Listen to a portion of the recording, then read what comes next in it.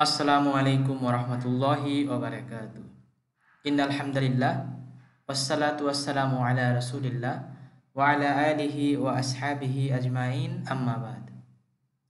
আজকে আমরা পড়ব অষ্টম পাঠ আদ-দারসুস সামিনু, অষ্টম পাঠ। তো এই পাঠে আমরা একদম নতুন একটা জিনিস শিখব, সেটা হচ্ছে ফি। ফা ইয়া, ফার নিচে জের, ইয়ার উপরে সুকুন, ফি। আমরা যারা নিয়মিত কোরআন পড়ি তারা একটু মনোযোগ দিয়ে যারা কোরআন পড়ি তারা হয়তো এখন মনে করতে পারবো এই ফি এর ব্যবহারটা কোরআনে কিন্তু প্রচুর। আমরা যারা আম পাড়ার সূরাও আমাদের যাদের মুখস্থ, আমরা যদি একটু মনোযোগ দিয়ে পড়ি বা যদি এখনও স্মরণ করি, আমরা হয়তো এই ফি সংবলিত কিছু বাক্য আমাদের মাথায় চলে আসবে। যেমন আউযু বিল্লাহি মিনাশ শাইতানির রাজিম, বিসমিল্লাহির রহমানির রহিম। ইন্না আনসালনাহু ফি লাইলাতিল কদর। এই যে ফি, ফি লাইলাতিল কদর, এখানে আমরা ফি এর ব্যবহার পেলাম। তো এইরকম ফি এর ব্যবহার কোরআনে অহরহ রয়েছে। তারা যারা হাদিস পড়তে পারেন বা পড়েছেন তারাও দেখবেন এই ফি এর ব্যবহার অহরহ। তো আমরা সেই ফি এর ব্যবহারটাই আমরা এই পাঠে শিখব ইনশাআল্লাহ বিইজনিল্লাহ। তো প্রথমে দেখেন, এখানে আছে আল মাসজিদ, অর্থাৎ মসজিদটি। আমরা পড়েছিলাম মাসজিদুন মানে মসজিদ, একটি মসজিদ। এর শুরুতে আলিফ লাম যোগ করলে হচ্ছে আল মাসজিদু, অর্থাৎ একটি মসজিদ বা শুধু মসজিদও হতে পারে। শুধু মসজিদ বললেও কিন্তু নির্দিষ্টতা জ্ঞাপক বোঝায়। তো এই যে যে ফি, এটা সবসময় একটা একটা শব্দের আগে বসে, শব্দের পূর্বে বসে এবং বসে এর শেষ হরফটাতে, শেষ বর্ণটাকে জের দেয়। এর শেষ বর্ণটাকে জের দেয়। তাহলে আল মাসজিদু এর শুরুতে যদি আমরা ফি যোগ করি তাহলে হবে ফিল মাসজিদি। আর ফি এর অর্থ হচ্ছে ভেতরে, ভেতরে, মসজিদের ভেতরে। তো মসজিদের ভেতরে, ভেতরেটা হচ্ছে এর আবিধানিক অর্থ। তো ব্যবহারিক অর্থ যদি আমরা বিবেচনা করি, অনেক ক্ষেত্রে আমাদের অনেক শব্দেরই অর্থ পরিবর্তন হয়ে যায়। যেমন মসজিদের ভেতরে আর মসজিদে কিন্তু একই। তো এমনি স্বাভাবিকভাবে কিন্তু আমরা মসজিদের ভেতরে বলি না, আমরা মসজিদেই বলি যে আমি মসজিদে আছি বা মসজিদে যাচ্ছি বা মসজিদের ভেতরে একটা বই আছে, এভাবে আর কি। তো মসজিদে বলতেও কিন্তু মসজিদের ভেতরেই মিন করে আর কি। তাহলে ফিল মসজিদি, মসজিদে, এখানে মসজিদ হচ্ছে নির্দিষ্ট।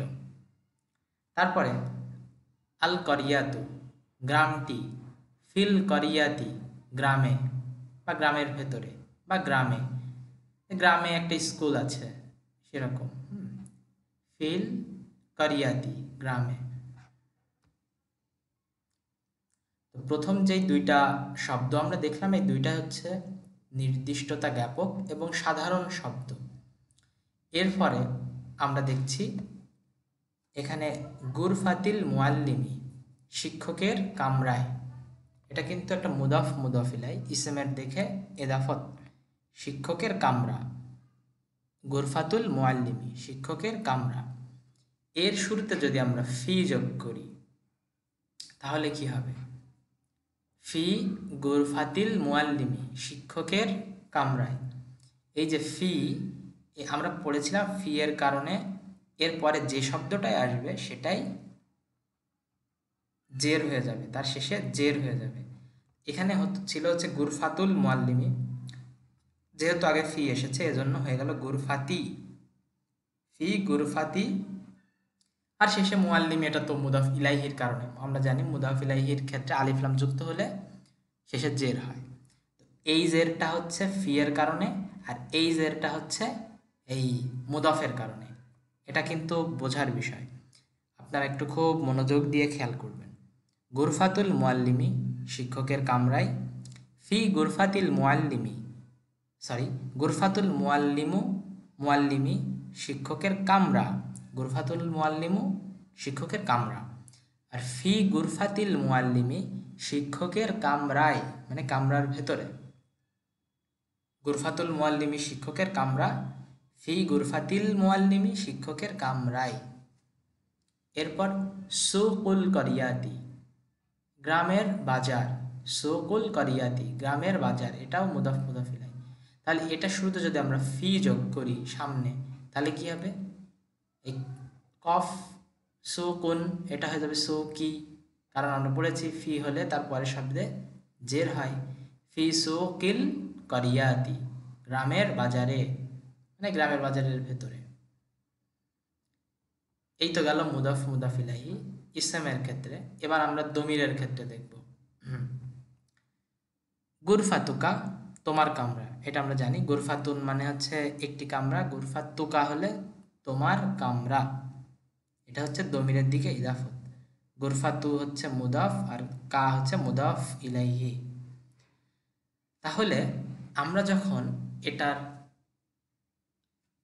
ফি যোগ করব শুরুতে, তাহলে এখানে জেরটা হবে আসলে কোন বর্ণে, কোন হরফে? তো এটা আসলে হবে গুরফা তিকা, ফি গুরফা তিকা। এটা কেন তিতে জের হলো, তাতে জের হলো, কাতে হলো না? এর কারণ হচ্ছে এই গুরফাতুন এই শব্দর মূল যে শব্দটা সেটা আসলে কিন্তু গুরফাতুন, এর শেষ হরফটা কিন্তু মেইনলি তা, কা না, কিন্তু কা পরবর্তীতে যুক্ত হয়েছে মুদাফ ইলাইহি হিসাবে। সুতরাং এই কা কিন্তু গুরফাতুনের কোনো অংশ না, এই শব্দের কোনো অংশ না। তো ফি যুক্ত হলে মূলত সেই শব্দের মূল হরফের, মূল যে শব্দটা সেই শব্দের শেষ হরফে জের হবে। তাহলে হবে ফি গুরফাতিকা তোমার কামরায় বা তোমার কামরার মধ্যে, ফি গুরফাতিকা। এবার যদি হয় ফি গুরফাতুকি তোমার কামরায় স্ত্রীবাচক মুআন্নাস, তাহলে কি হবে? ফি গুরফাতি, এই তু যেটা ছিল এখানে ছিল গুরফাতু কি, সেটা হয়ে যাবে গুরফাতি কি, ফি গুরফাতি কি। এটা তো খুব সহজ নিয়ম, আমরা বুঝতে পারছি। তাহলে যেই ফাটা এসে পরবর্তী শব্দের শেষ হরফ, এবং সে হরফটা অবশ্যই মূল শব্দের শেষ হরফ থেকে শেষ হরফে জের হবে। এই কা বা কি, হু, হা কোনোটি এই গুরফাতুনের মূল শব্দের কোনো অংশ না, এটা পরবর্তীতে যুক্ত মুদাফ ইলাইহি। এইটুকু ভালো করে বুঝতে হবে। গুরফাতুকা তোমার কামরা, ফি গুরফা তিকা তোমার কামরায়, গুরফাতুকি তোমার কামরা, ফি গুরফাতিকি তোমার কামরায়। এবার গুরফাতুহু, গুরফাতুহু মানে হচ্ছে তার কামরা, গুরফাতুহু তার কামরা। এর শুরুতে যদি আমরা ফি যুক্ত করি তাহলে কি হবে? ফি গুরফাতিহি। এবার একটা ব্যাপার, এখানে গুরফাতিহি হবে, কেন গুরফাতিহু হলো না? এর একটা কারণ আপনাদেরকে বোধহয় আমি গত দর্শে বলেছিলাম যে শেষ হরফের কোন একটা শব্দের, সে শব্দের সাথে অন্য আরও কিছু যুক্ত হোক, সমস্যা নেই, শেষ হরফের আগের হরফ যদি জের হয় এবং পরেরটা যদি পেশ হয়, তাহলে ওই পেশটা জের হয়ে যায়। এটা হবে ফি গুরফা তিহি, ফি গুরফা তিহি। এটা ফি গুরফা তিহু হবে না, ফি গুরফা তিহি হবে। এই পেশটা, হার উপরের পেশটা জের হয়ে যাবে, এটা মনে রাখবেন। ফি গুরফা তিহি তার কামরায়। এরপরে গুরফাতুহা তার কামরায়, এটা মুআন্নাস, ফি গুরফাতিহা।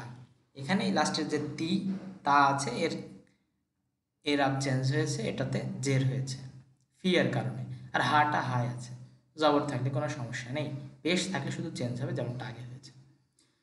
তো এখানে আমরা কিছু রূপান্তর দেখলাম। ফি যুক্ত হলে কি কি পরিবর্তন আসে শব্দের, যেগুলোতে আলিফলাম যুক্ত আছে। আল মসজিদু মানে মসজিদটি, সেখানে ফি যুক্ত হলে হয় ফিল মসজিদি, ফিল মাদ্রাসাতি, তারপরে ফিল বাইতি, আপনার হোয়াট এভার যে কোনো শব্দ ইউজ করতে পারেন। এরপরে গ্রামে আল করিয়াতু ফিল করিয়াতি গ্রামে, ফিল মাদিনাতি শহরে, ফিস সৌকি বাজারে, ফিল গুরফাতি কামরায়, এরকম করে আপনার সব শব্দ তৈরি করতে পারবেন। এরপর যদি মুদফ ইলাইহি হয়, যেমন গুরফাতুল মুআল্লিমি শিক্ষকের কামরা, এখানে যখন ফি যুক্ত করব সামনে, তখন এই গুরফাতুর এই গোল তার উপরে যে পেশ আছে সেটা হয়ে যাবে জের, কারণ ফি জের দেয়। তাহলে গুরফাতিল মুআল্লিমি, আর মুআল্লিমির এখানে জের হয়েছে, তো ওই যে এই গুরফাতু মুদাফ এর জন্য, সুতরাং এটাই সেরকমই থাকবে। তাহলে ফি গুরফাতিল মুআল্লিমি, ফি সুকিল করিয়াতি পরেরটা, ফি, এভাবে আমরা হোয়াট এভার অনেক শব্দ তৈরি করতে পারি। হ্যাঁ, তো এর পরেরটা হচ্ছে দমিরের দিকে ইদাফত। যদি তোমার কামরায় হয় তাহলে গুরফা তিকা ফি গুরফা তিকা, এখানে শেষ হরফ হচ্ছে তা, এজন্য এই তাতে জের হয়েছে, কাতে হয়নি, কারণ কা এই গুরফাতুনের অংশ না, এটা পরবর্তীতে যুক্ত হয়েছে। তো আমরা এটাও শিখলাম যে মূল হরফের শেষ বর্ণে পরিবর্তনটা আসবে। আর তোমার কামনায় যদি মুয়ান্নাস হয় গুরফাতুকি, সেটা হয়ে যাবে গুরফাতিকি, একই নিয়ম। এরপরে তার কামরা, এখানে আবার আরেকটা নিয়ম, গুরফাতুহু মানে তার কামরা, আর ফি গুরফাতিহি সেটা হচ্ছে শেষ হরফের আগের হরফ যদি জের হয় এবং পরেরটা যদি পেশ হয় তাহলে পেশটা জের হয়ে যায় পড়ার সুবিধার্থে, ফি গুরফাতিহি। আর তার কামরায় যদি মুয়ান্নাস হয় ফি গুরফা তিহা, এটা ঠিকই আছে। তো আমরা এই যে নিয়মটা দেখে নিলাম, ফি যুক্ত হলে এই পরিবর্তন হয়, সে পরবর্তী শব্দকে জের দেয়। কিভাবে জের দেয় তার একটা নমুনা আমরা দেখে ফেললাম। এখানে আপনারা খেয়াল করবেন নির্দিষ্টতাবাচক শব্দ আছে, যেটা আমরা আগে পড়ে এসেছি। এরপরে মুদাফ ইলাইহি আছে, দমিরের দিকে ইদাফত আছে, ইসমের দিকে ইদাফতও আছে। একটা জিনিস নেই, সেটা হচ্ছে অনির্দিষ্টতা জ্ঞাপক শব্দ, যেমন কিতাবুন, সেটা ধরেন আমি বলতে পারি ফিল কিতাবি বই এ, সেখানে আলিফ লাম যুক্ত হলে কেমন হবে, কিন্তু যখন অনির্দিষ্ট হবে যে কিতাবুন একটি বই, এই একটি বই তো অনির্দিষ্ট, সেক্ষেত্রে কিভাবে পরিবর্তনটা হবে সেটা কিন্তু এখানে দেখানো হয়নি।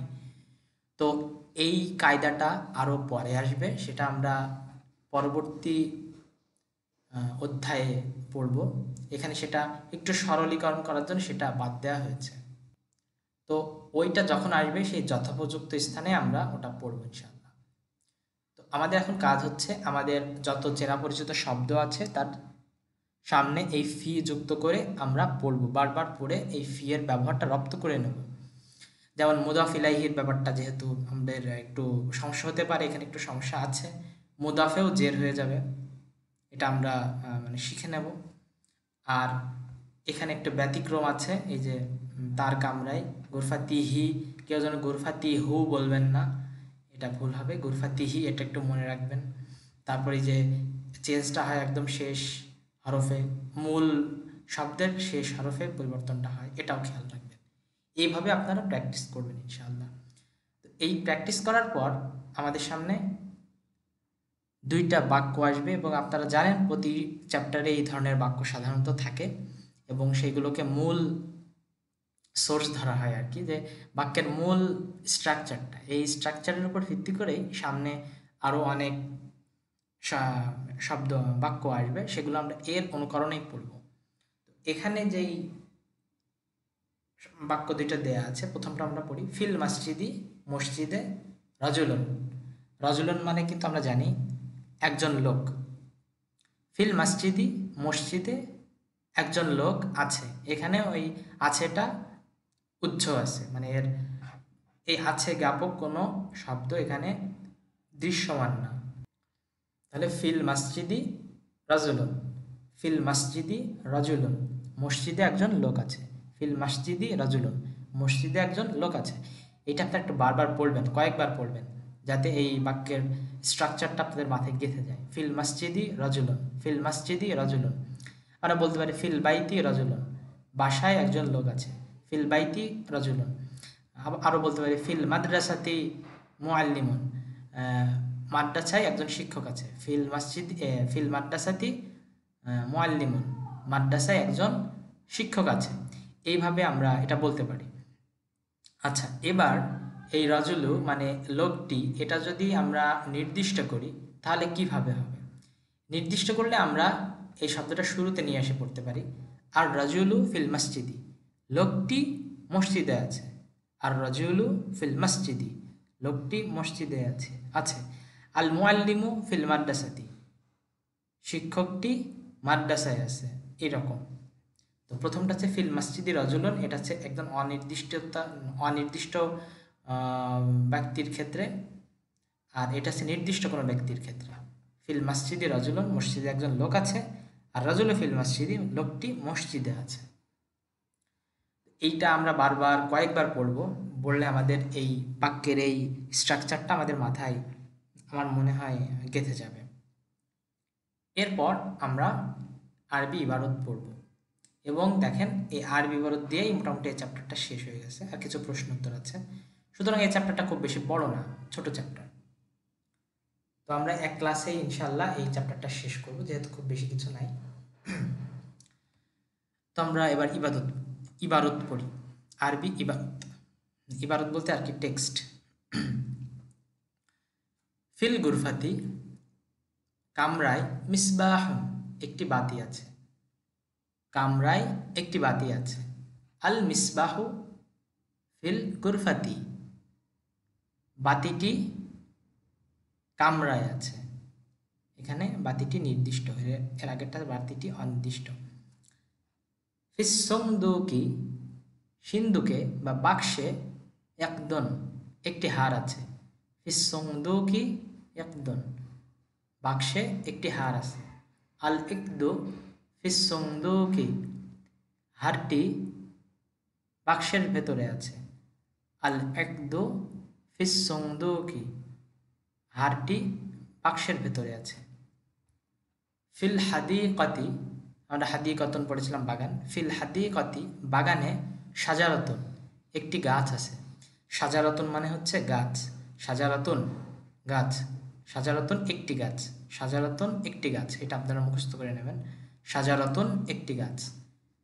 ফিল হাদিকাতি সাজারাতুন, বাগানে একটি গাছ আছে। আর সাজারাতু, গাছটি, ফিল হাদিকাতি, বাগানে আছে। গাছটি বাগানে আছে। এরপর হাদিহি করিয়াতুন সগীরাতুন, এটা একটা ছোট গ্রাম। ফি হাদিহিল করিয়াতি মসজিদুন কদিমুন। ফি হাদিহিল করিয়াতি, হাদিহিল করিয়াতি মানে এই গ্রাম। আর যদি বলি হাদিহিল করিয়াতু মানে এই গ্রাম। আর যদি বলি ফি হাদিহিল করিয়াতি, এই গ্রামে, মসজিদুন কদিমুন, একটি পুরাতন মসজিদ আছে। এখন আপনারা হয়তো প্রশ্ন করতে পারেন যে আপনি তো বললেন যে ফির পরের শব্দে একটা পরিবর্তন আসবে, সেটা হচ্ছে জের, কিন্তু এখানে তো হাদিহি আছে, এটাতে পরিবর্তন না হয়ে করিয়াতুন, এটাতে পরিবর্তন হলো কেন? তো দেখেন এখানে হাদিহি করিয়াতুন, করিয়াতিন, ফি হাদিহি করিয়াতিন, ফি হাদিহিল করিয়াতিন, সরি করিয়াতি, ফি হাদিহিল করিয়াতি, এখানে মূল শব্দটা কিন্তু করিয়াতি। এখানে হাদিহি আসলে কোনো আমল নাই, এটা ইসমুল ইশারা করা হচ্ছে, কিন্তু মূল শব্দটা কিন্তু এখানে গ্রামকে বোঝানো হচ্ছে। এই গ্রামে, ফি হাদিহিল করিয়াতি মসজিদুন কদিমুন, একটি প্রাচীন মসজিদ আছে, একটি পুরাতন মসজিদ আছে। এইরকম আরো কয়েকটা পড়লে আপনাদের এই ব্যাপারটা আরো ভালোভাবে মাথায় বসে যাবে।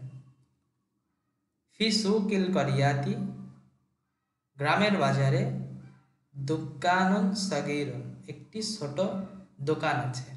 এই যে দুক্কানুন, এটা ওর অর্থ হচ্ছে দোকান। দুক্কানুন মানে হচ্ছে দোকান, দোকান কিন্তু আরবি শব্দ। ফি সুকিল করিয়াতি, গ্রামের বাজারে, দুক্কানুন সগীরুন, একটি ছোট দোকান আছে। ফি হাদিকতি আইশাতা, ফি হাদি কতি আইসাতা কিতাবুন ওয়া কলামুন। ফি হাদিকতি আইসাতা কিতাবুন ওয়া কলামুন। আয়েশার ব্যাগে একটি বই এবং একটি কলম আছে। আয়েশার ব্যাগে একটি বই এবং একটি কলম আছে। এখানে আবার আমরা নতুন জিনিস দেখছি। আমরা এর আগে যেই উপরের যে উদাহরণে যেই মুদাফ মুদাফ ইলাইহি পড়েছিলাম, ওটাতে কিন্তু শুধুমাত্র আলিফ লাম যুক্ত শব্দের দিকে ইদাফত ছিল, নামের দিকে ইদাফত ছিল না উদাহরণে, কিন্তু এটা হতেই পারে। তাহলে কি হচ্ছে? ফি হাদিকতি আইসাতা। হাদিকতি, হাদিকতি হলো হচ্ছে ফি এর কারণে, আর আইসাতা হলো হাকিবাতুর কারণে, এই মুদফের কারণে। ফি হাদিকতি আইসাতা কিতাবুন ওয়া কালামুন। আয়েশার ব্যাগে একটি বই এবং একটি কলম আছে। এরপর আল কিতাবু ওয়াল কলামু ফি হাদিকতি আইসাতা। বইটি এবং কলমটি আয়েশার ব্যাগে আছে। আমরা বুঝতে পারছি রাগের বাক্যটারই নির্দিষ্ট রূপ এটা। আইসাতু ফি গুরফাতিহা। আয়েশা তার কামরায় আছে। ফি গুরফাতিহা, তার কামরায়। মিরওয়াহাতুন জাদিদাতুন, তার কামরায় একটি নতুন পাখা আছে। হাজিহি হাদিহি সাইয়ারাতুন। হাদিহি সাইয়ারাতু মাহমুদিন, এটা মাহমুদের কার। হুয়া ফি সাইয়ারাতিহি, সে তার কামরার কারে আছে। হুয়া ফি সাইয়ারাতিহি, সে তার কারে আছে। তি হি, তি হু না কিন্তু, তি হি। হুয়া ফি সাইয়ারাতিহি, সে তার কারে আছে। ফি কলবিল মুসলিমি নূরুন।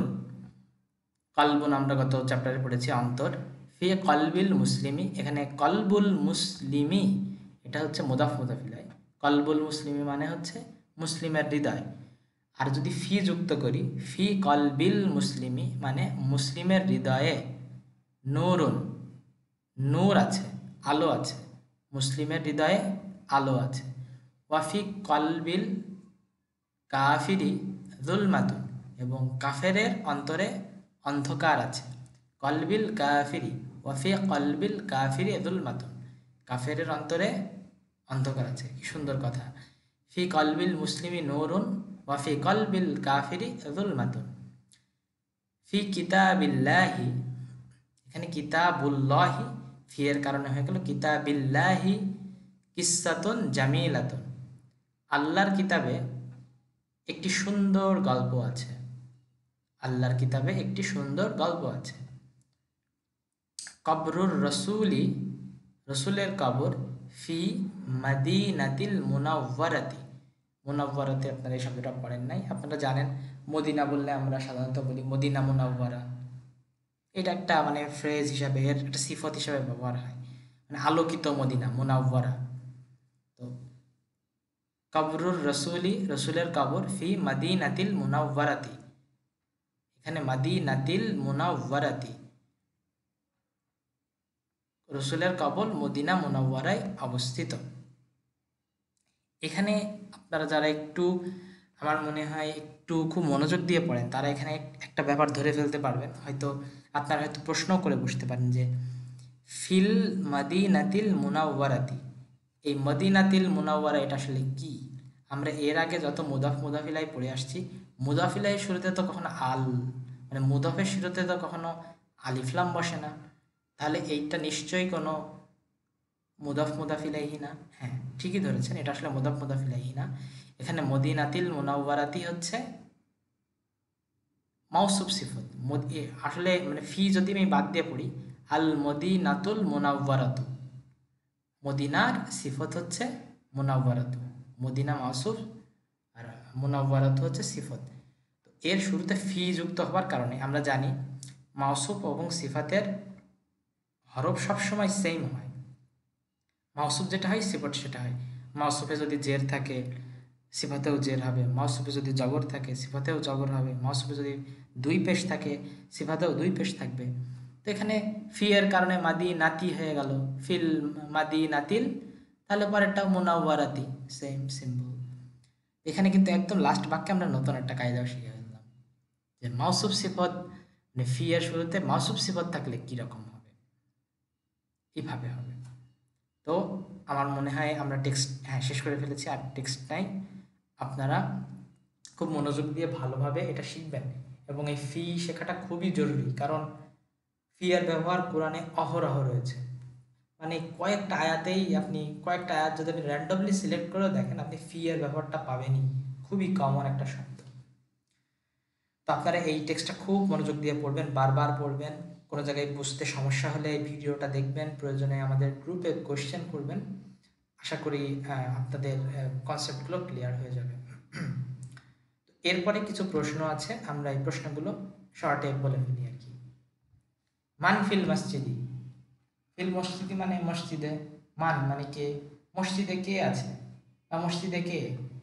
ফিল মসজিদি, মসজিদে রাজুলন, একজন লোক আছে।